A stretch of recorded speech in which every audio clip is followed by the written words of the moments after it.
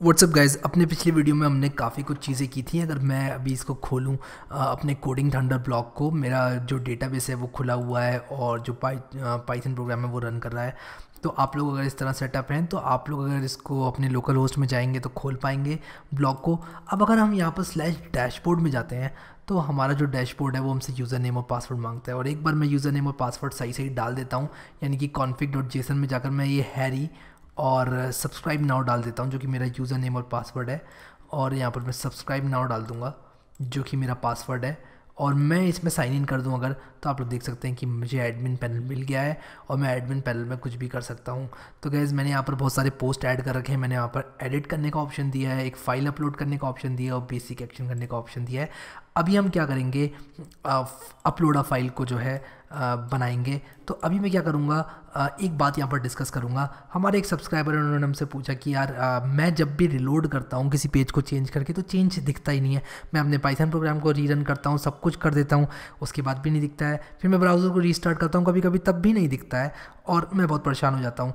तो मैंने इनको एक तरीका बताया हार्ड रिसेट करने का। आप लोग अगर कंट्रोल दबाकर और इसको रिलोड करें तो आपका जो ब्राउज़र है वो उसने जो कैश जमा कर रखी है इमेजेस की, जो उसने ऑलरेडी स्टोर करके रखा हुआ है पुरानी कॉल से, आपके अगर आपने कोई यूआरएल डाला होगा पहले तो इमेज वगैरह लोड किया होगा, तो वो उसको ऑलरेडी सेव करके कैश में रख लेता है। तो अगर आप उस कैश को क्लियर करना चाहते हो तो आप हार्ड रिसेट कर सकते हो। तो आपको कंट्रोल दबा के और ये जो रीलोड है उस पर क्लिक करना है और आपका काम करना चालू हो जाएगा। तो आप लोग भी अगर इस प्रॉब्लम को फेस कर रहे हैं तो ये कोई अपडेट था आप लोग के लिए। अभी मैं इसको बंद कर देता हूँ और अब हम एक गूगल सर्च करेंगे इनपुट टैग फॉर फाइल। अब आप लोग बोलेंगे ये क्या लिखा, तो क्या होता है कि इनपुट टैग हमारे पास टेक्स्ट के लिए होता है, हमारे पास इनपुट टैग अलग अलग चीज़ों के लिए होता है। तो हम एक फॉर्म बनाएंगे बेसिकली, और उस फॉर्म में हम लोग क्या करेंगे, उस फॉर्म में हम एक फ़ाइल देंगे। तो अभी मैंने क्या लिखा है यहाँ पर, इनपुट टैग फॉर फाइल। मुझे बेसिकली क्या चाहिए कि एक type is equal to file का मुझे चाहिए इनपुट टैग, ताकि मैं अपलोड कर सकूँ फाइल अपनी। तो यहाँ पर देखिए मैं कहीं ना कहीं ढूंढ रहा हूँ उस चीज़ को, मुझे वो सिंटैक्स अगर मिल जाता है तो बहुत अच्छी बात है। वैसे वो input type is equal to file और उस टाइप से होता है। तो देखिए यहाँ पर किसी ने लिखा हुआ है input type is equal to file, name is equal to this, size is equal to 40। तो मैं भी क्या करूँगा, जाऊँगा अपने edit.html में, इनफैक्ट dashboard.html में मैं जाऊँगा। यहाँ पर मैंने अपलोड अ फाइल लिखा हुआ है, यहाँ पर मैं एक इनपुट टैग बनाऊँगा। यहाँ पे सबसे पहले मैं एक फॉर्म बनाऊँगा और उसमें एक्शन लिखूँगा, action is equal two slash uploader. अभी जो अपलोडर एंड पॉइंट है वो हम लोग अभी बनाएंगे, और मेथड इज़ इक्वल टू मैं लिख दूँगा पोस्ट। अब इसके अंदर मैं क्या करूँगा, एक इनपुट टैग बनाऊँगा, input tag type is equal to file और name is equal to file1। Control से मैं इसको सेव करता हूँ और मैं जाकर रिलोड करता हूँ, और यहाँ पर देखिए choose file no file chosen लिखा हुआ है।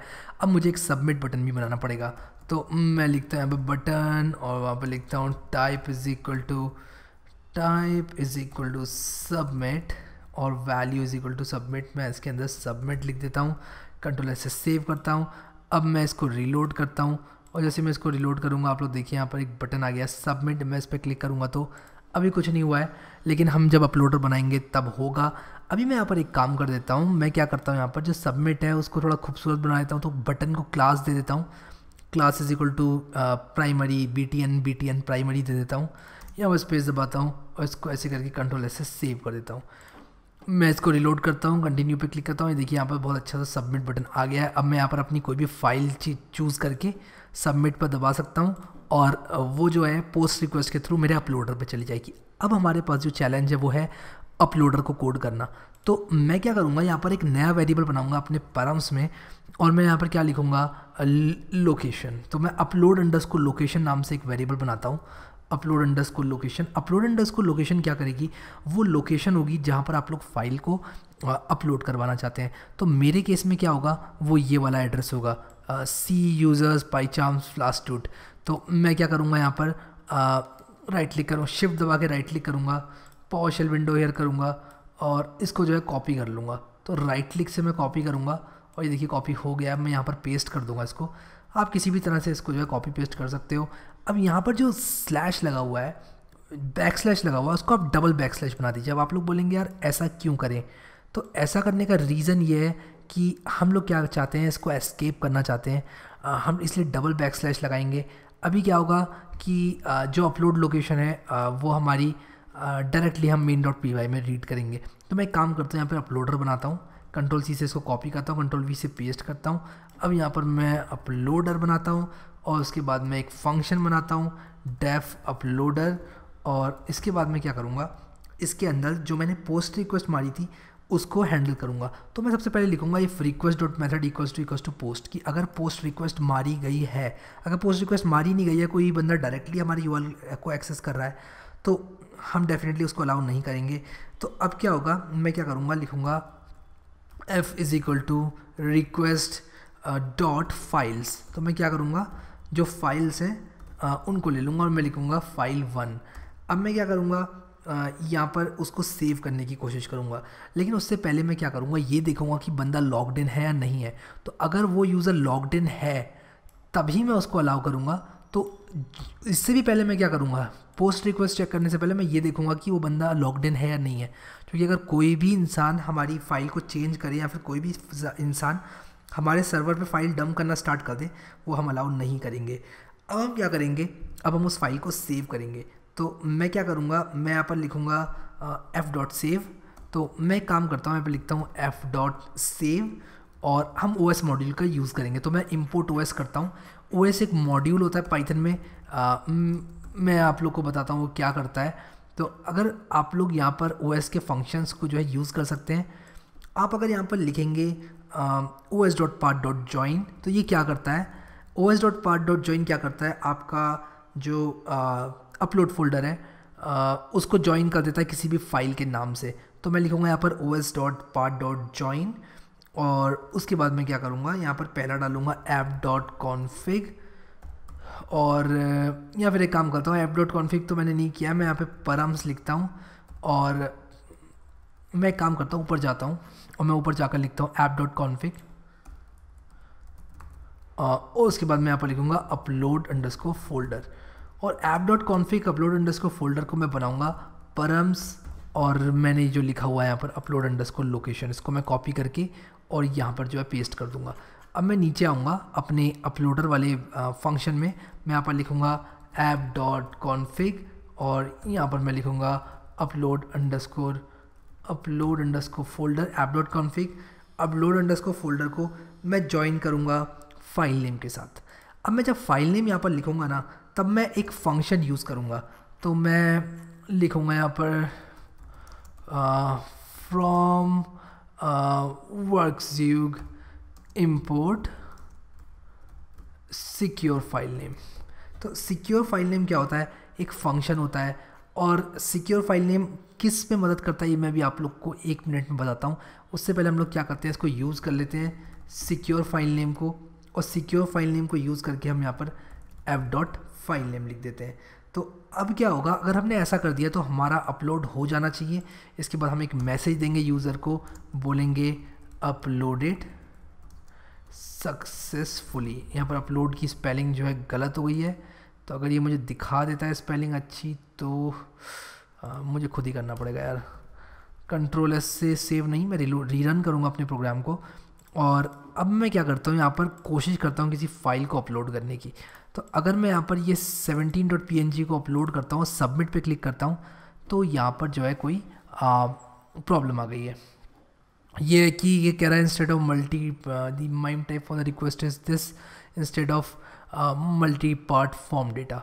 तो इसको हम लोग कैसे फिक्स करेंगे, हम इसको कॉपी करेंगे और इसको कॉपी करने के बाद हम लोग क्या करेंगे, जाएंगे अपनी टेम्पलेट में और जहाँ हमने फॉर्म लिखा हुआ है ना, वहाँ पर हम एनक टाइप को लिख देंगे multi part slash form data.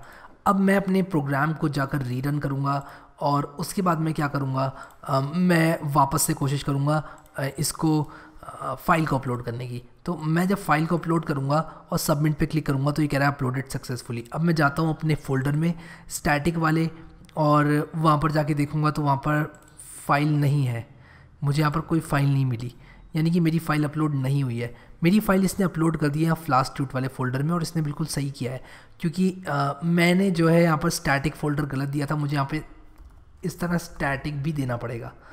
अब मैं इसको कंट्रोल ऐसे सेव करके जब रीरन करूँगा और अब मैं वापस से जब जो है इसको अपलोड करने की कोशिश करूँगा, तब आप लोग देखिए क्या होगा यहाँ पर, चूज़ फाइल में जाऊँगा मैं। इस बार मैं क्या करता हूँ, मैं एक गाना जो है चेन स्मोकर्स का, इसको जो है सबमिट करता हूँ और ये अपलोडेड सक्सेसफुली हो गया है। देखो अब मैं स्टैटिक में जाऊँगा तो देखो ये चेन स्मोकर्स का गाना यहाँ पर आ गया है।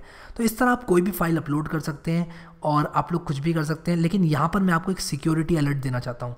अगर आप लोग इस ब्लॉग को लेकर जाना चाहते हैं प्रोडक्शन में, तब क्या होगा, और अगर आपके मान लीजिए आपके सर्वर पर PHP इंस्टॉल्ड है तो कोई बंदा यहाँ से PHP फाइल अपलोड कर सकता है। अगर आप लोग इस चीज़ को, फाइल अपलोडिंग को पब्लिक बना रहे हैं, तो अगर आप लोग यहाँ पर बैकएंड में कर रहे हैं इस काम को अपने डैशबोर्ड के अंदर, तब तो कोई इशू नहीं है, ये सब आपके हाथ में, ये सिर्फ आप कर सकते हैं। लेकिन अगर आप ये किसी को दे रहे हैं, पब्लिक को अपलोड करने का मौका दे रहे हैं, तब आपको बहुत केयरफुल होना पड़ेगा। आप लोग को जो है एक्सटेंशन का ध्यान रखना पड़ेगा, कोई भी कुछ भी अपलोड ना कर दे। फिर मैंने यहाँ पर जो सिक्योर फाइल नेम लिखा था, ये सिक्योर फाइल नेम फंक्शन भी इसीलिए यूज़ होता है, कोई भी बंदा आपके सर्वर में कोई भी फाइल चेंज ना कर दे। अब जैसे मान लीजिए अगर मैं सिक्योर फाइल नेम ना लिखता तो कोई बंदा फाइल नेम कुछ इस तरह दे सकता है, कुछ इस तरह दे सकता है,